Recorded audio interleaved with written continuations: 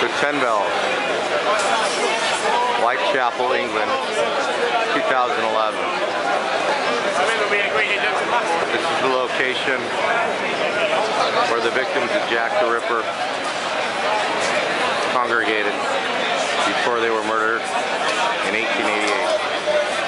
As you can see, it's still a lively pub with many people. Next door is a large church.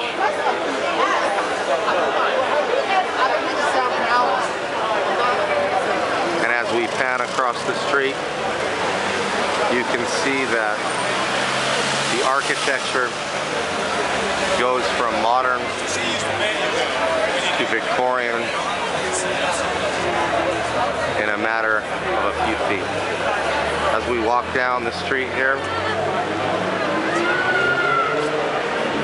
on Fournier Street,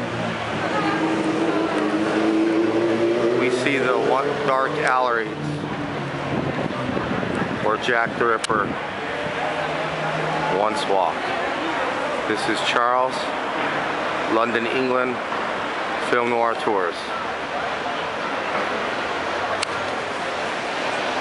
And Carrie, my assistant, here at the famous 10 Bells in London.